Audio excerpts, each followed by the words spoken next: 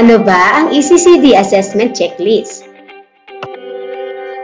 Ito ay dinisenyo upang magamit ng mga guro at mga magulang upang matukoy kung sapat ba o nasa pagkaantala ang pag-unlad ng mga mag-aaral. Para saan ba ang ECD Assessment Checklist na yan? Ito ba ay ginagamit sa pagsusuri medikal?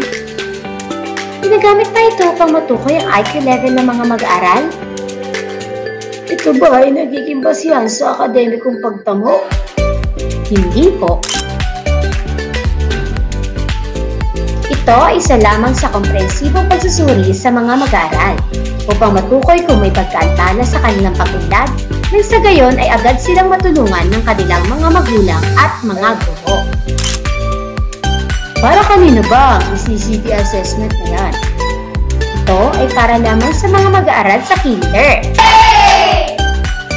Para sa kaligtasan ng mga mag-aaral sa kinder ngayong pandemyang COVID-19, hinihiling naming mga guro ang kooperasyon ng mga magulang na naisagawa ang pre-ECD assessment sa loob ng inyong tahanan. Ha? Paano namin gagawin yan? Huwag pong mag-alala dahil isinali sa Tagalog ang checklist at gagabayan po namin kayo. Madali lamang po ito. Basahin lamang po na mabuti ang mga panuto at sundin ito. Kung mayroon naman pong katanungan ay maaari niyo pong kontakin ang guro ng inyong mga anak. Ang isinalin sa Tagalog na ECD Assessment Checklist ay makikita sa DepEd Memorandum DMCI 2020-00080.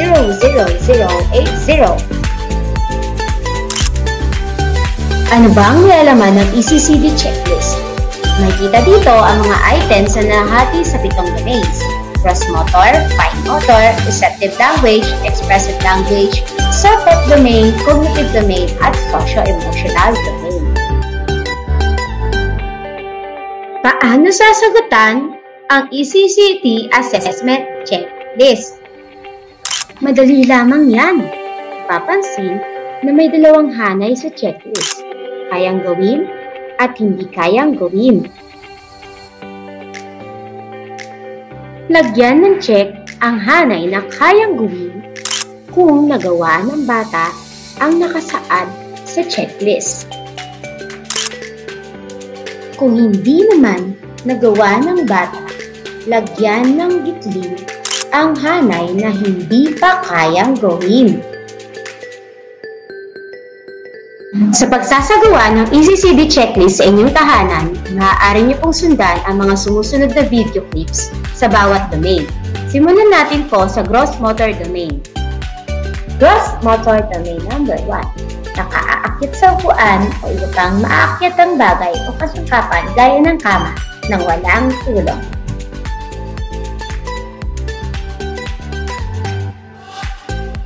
Gross motor domain number 2. Nakalalakad ng paatras.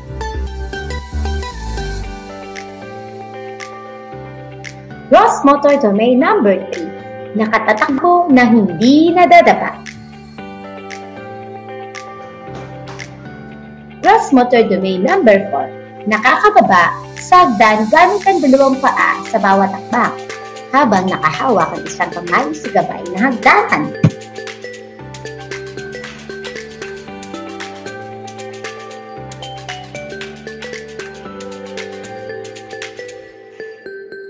Gross motor domain number 5. Nakaakyat sa hagdan gamit ang 2 paa sa bawat takpak habang nakahawak sa gabay na hagdanan.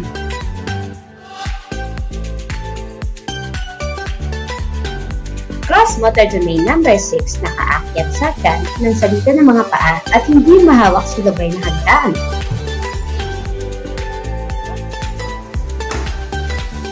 Gross motor domain number 7.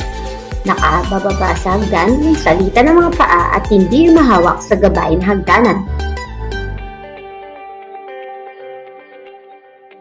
Gross motor domain number 8. May igagalaw ang bahagi ng katawan na tinutukoy.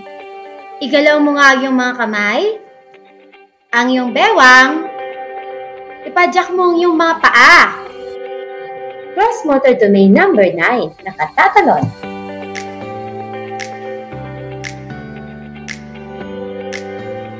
Gross motor domain number 10 na ihagis ang bola ng paitaas na may direksyon. Gross motor domain number 11 na kalulundag ng 1 hanggang 3 beses gamit ang mas gustong paa.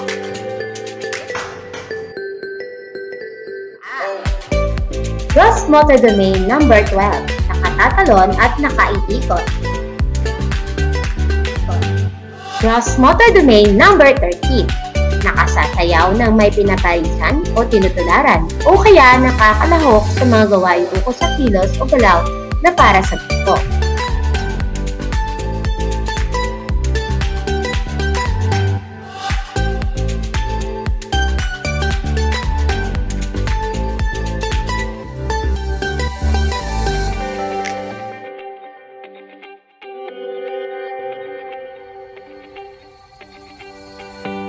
Ito naman po ang fine motor domain. Fine motor domain number 1. Nagagamit ang lahat ng 5 daliri sa kamay upang makuha ang pagkain o laruan na nakalagay sa patag na espasyo.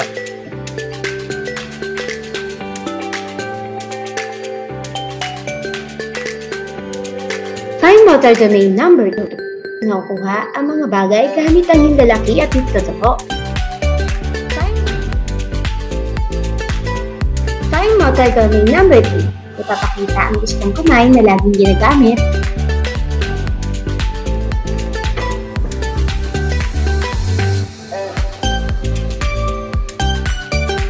Fine motor domain number 4.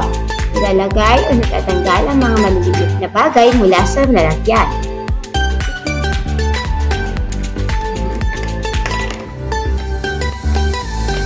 Fine motor domain number 5. Nahawakan ang krayola nang nakatikom ang mga daliri sa palad.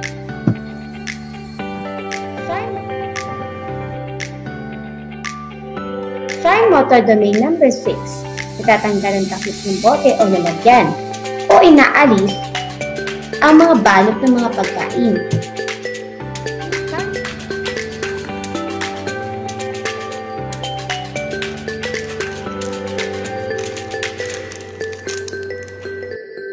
Fine motor domain number 7. Nakaguguhit ng pusa.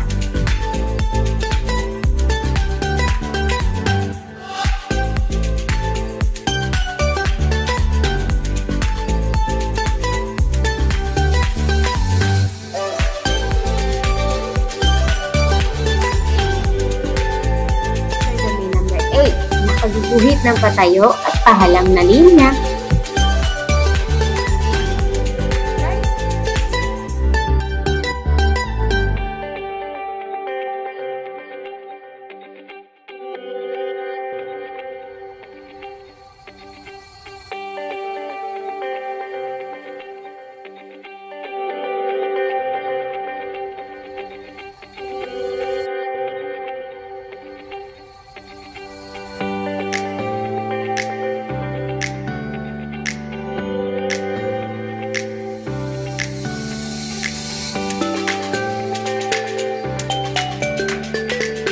Fine motor domain number 9.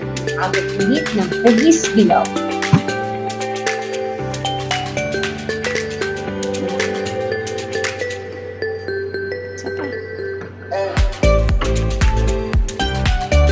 Fine motor domain number 10. Nakaguguhit ng larawan ng tao na may ulo, mata, katawan, braso, kamay o paa.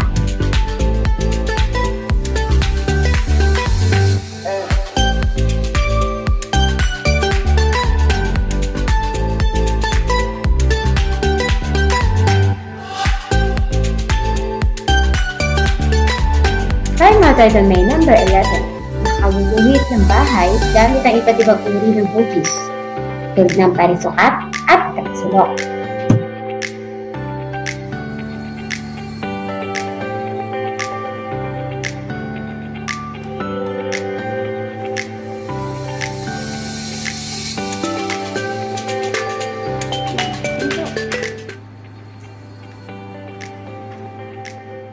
Panoorin naman po natin ang receptive at expressive language domain.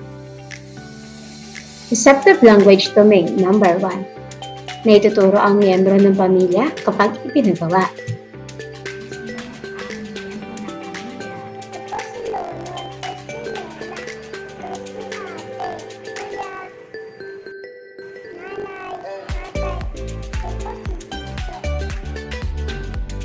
Receptive language domain number 2.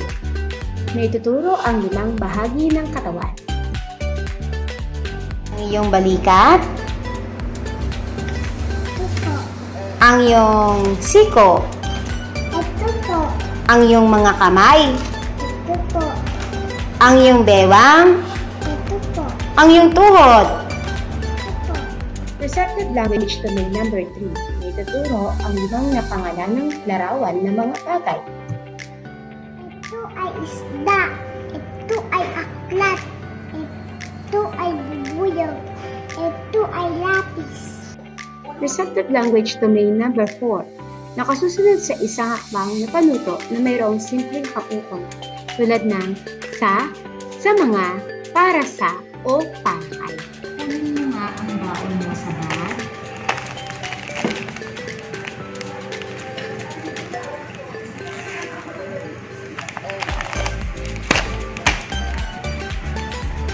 Sis, para kanino yan baon na yan? Para sa akin po.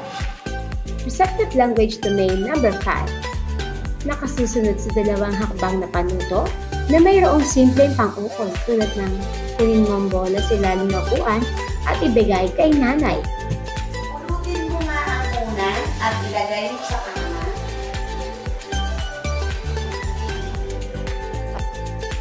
Receptive language domain number 1. Nakagagamit ng 5 hanggang 20 na nakikilalang salita. Halimbawa, mama, papa, at iba pa. Ahon. Araw.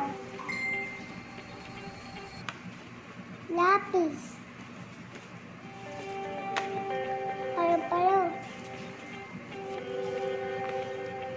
Expressive language domain number 2. Nakagagamit ng panghalip. Halimbawa, ako, ikaw, siya. Kakanta na. Ako po ay 5 taong gulang. At ikaw po si Teacher MJ. Expressive language domain number 3. Nakagagamit ng 2 hanggang 3 kombinasyon ng pandiwang pangalan. Halimbawa, hingi ng gatas. Gusto mo ng gatas? Opo, gusto ko ng gatas. Hindi po ako ng gatas. Expressive language domain number 4. Napapangalanan ang mga bagay sa isang larawan. Halimbawa, larawan ng bola. Sasabi ng bata na ito ay bola. Ito ay kambing. Ito ay manok. Ito ay pusit. Ito ay... Expressive language domain number 5. Nakapagsasalita ng 2 hanggang 3 tamang salita sa tamang pangungusap. Ano nga ang laruan mo?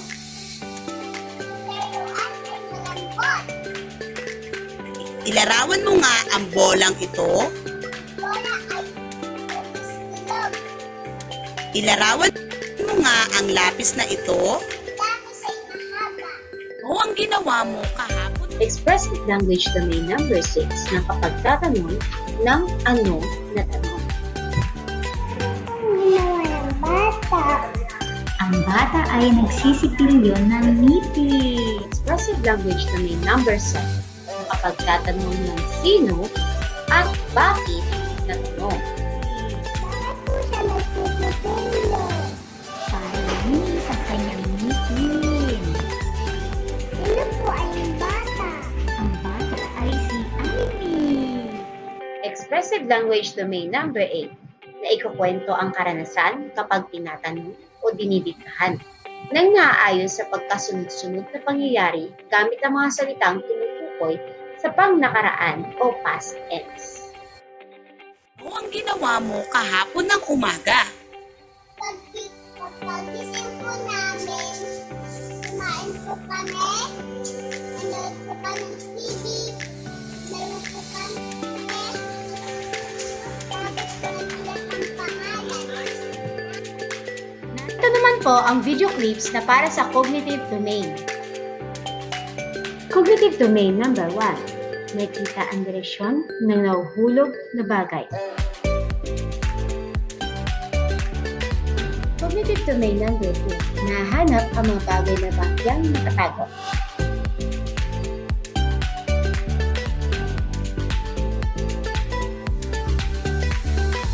Cognitive domain number 3. Nagagaya ang mga kilos na makikita pala.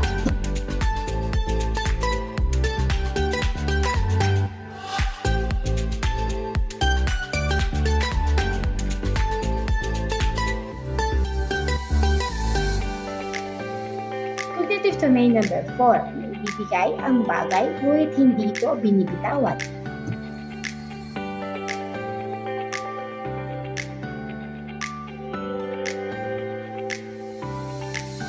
Cognitive domain number 5. Nahanap ang mga bagay na lubusang nakatago.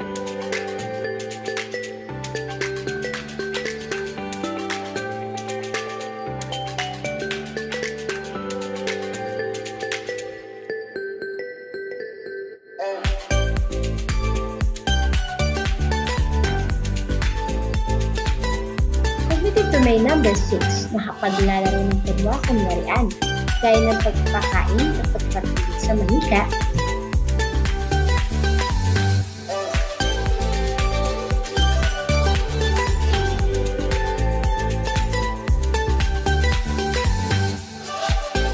Cognitive domain number 7. Na pagtutugma ang mga tatay.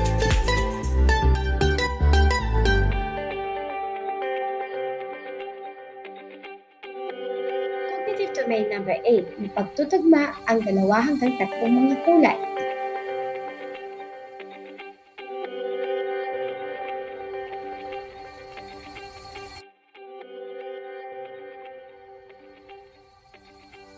Cognitive domain number 9. Na pagtutugma ang mga larawan.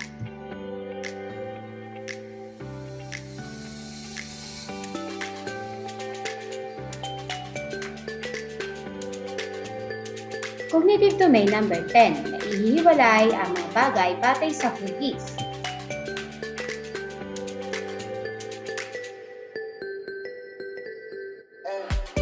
Cognitive domain number 11. Na ihiwalay ang mga bagay batay sa 2 katangian. Halimbawa, sa laki at sa hugis.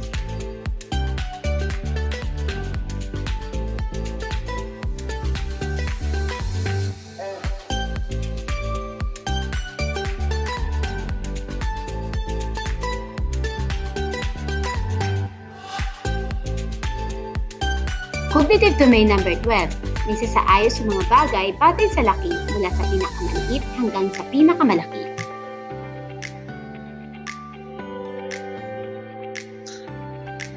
Cognitive domain number 13. Napapangalanan ng 4 hanggang 6 na kulay.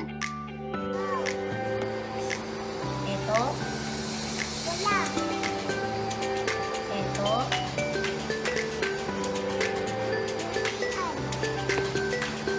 Ito. Cognitive domain number 14.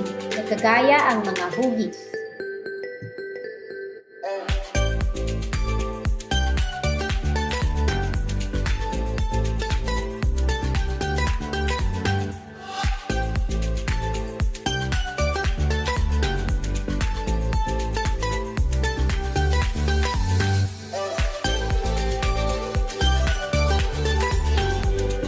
Cognitive domain number 15. Napapangalanan ang mga hayop at gulay kapag tinanong. Kabayo, ito ay aso, ito ay pusa, ito ay kalabasa, ito ay malunggay, ito ay talong. Cognitive domain number 16. Nasasabi ang gamit ng karaniwang kasangkapan sa bahay. Ito ay kutsara, pagsubo, sa subo sa kain.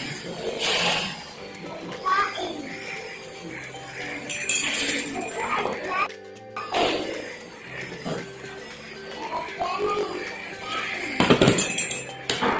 Cognitive domain number 17. Nabubuo ang simpleng puzzle.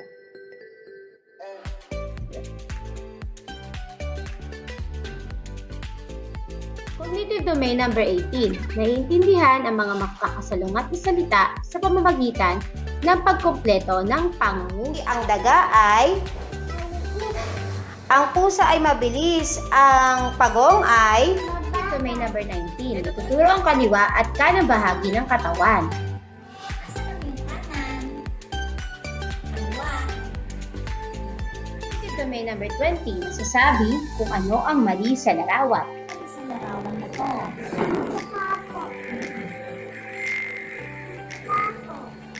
Dito naman sa larawan na to, anong mali? Intuitive domain number 21. Yung pagtutugma ang malalaki at maliliit na mga letra.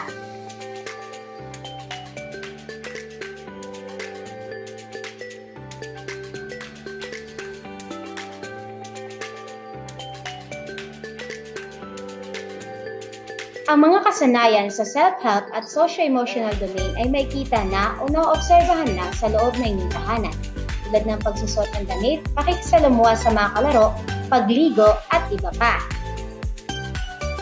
Sa pagsasagawa po nito, tandaan po natin, huwag po nating pilitin ang bata na gawin ito sa ating tahanan. Okay lang kung hindi niya pa magawa ang ilang kasanayan sa checklist. Hindi naman kailangan na perfect o walang mali. Ibig sabihin lamang nito na nasa proseso pa siya ng pagkatuto. Madali lang pala eh. Saan po kami makakakuha ng form ng ECD checklist? Ito po ay libreng ipamimigay ng guro ng inyong anak. Mangyari lamang po ay makapag-ugnayan lamang sa kanya. Pagkatapos na ito ay masagutan, ibalik lamang ulit ito sa guro ng inyong anak. Ang inyong pakikipagtulungan sa pagsasagawa dito ay isa lamang pasimulang hakbang sa pagpapatnubay sa inyong mga anak tungo sa makabuluhang pag-aaral. Inaasahan po namin ang patuloy na kooperasyon ninyong mga magulang. Para naman po sa mga walang cellphone, tablet, o computer, kalakip ng ECD checklist ang infographics o mga larawan na nagpapakita kung paano ninyo gagawin ang pagsasagawa ng assessment o pagtataya sa bawat domain. Mag-aanunsyo po ang paaralan ng petsa ng pagkuha ng ECD checklist kit. Sa pagsagot po ng ECD Assessment Checklist, lagi po nating isaisip ang salitang katapatan. Sa New Normal, tuloy ang edukasyon. Maraming salamat po!